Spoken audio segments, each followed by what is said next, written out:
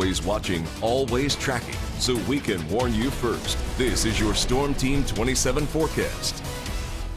Ran yesterday afternoon and I was working in the yard too. Boy, I really sweated that day out, but that's not the problem for today. It's going to be much more comfortable to be outdoors, especially with this nice breeze out of the northwest. That's getting rid of that humidity that we had yesterday. And radar shows you that any rain, it's well to the west of us. They'll have some storms there from Denver to Dallas.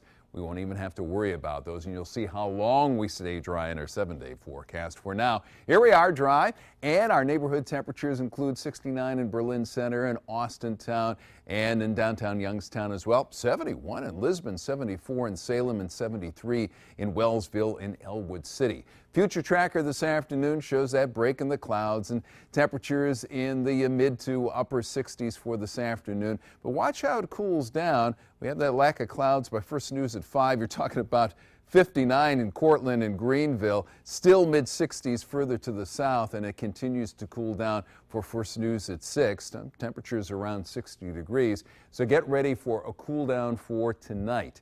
With the dry air in place, mostly sunny this afternoon, breezy, winds up to 15 miles per hour and 69 for the high. Then tonight, partly cloudy, low of 41. Some of the low-lying areas, I bet, will be in the upper 30s if nothing else. And then this is the cool day, Wednesday. High of only 58, but at least it's dry. Staying dry on Thursday and Friday. Highs finally in the mid-60s again.